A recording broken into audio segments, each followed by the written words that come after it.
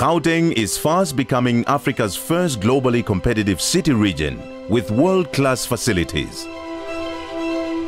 From state-of-the-art conference venues to global exhibition facilities, you will find it all in one place, Gauteng. Sparked by the discovery of gold in 1886, Gauteng's status as the economic hub and melting pot of cultures continues to shine on in the 21st century.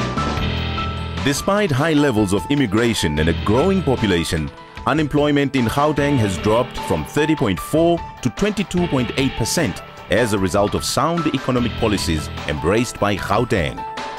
Acceleration of economic growth and economic participation remains a top priority for the development of Gauteng as a global city region. Gauteng has the largest inland port in Africa, which means despite being landlocked, this region is accessible to harbors and open to international trade. There are well-established roads and transport infrastructure, which allows for convenient and easy cross-border trade with the rest of Africa.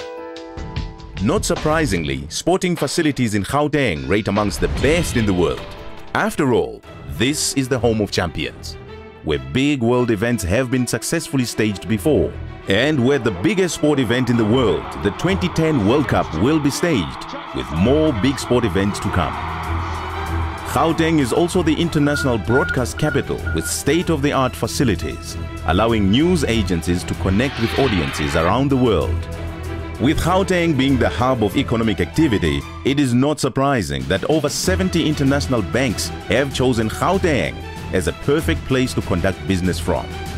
As you'd expect from a place that is fast becoming a global city region, Gauteng also boasts the most prestigious academic and research institutions in Africa and the world.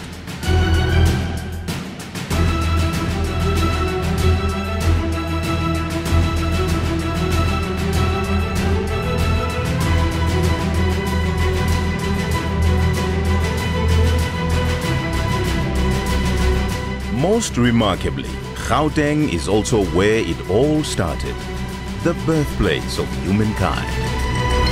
Now, what makes the smallest province in South Africa so big?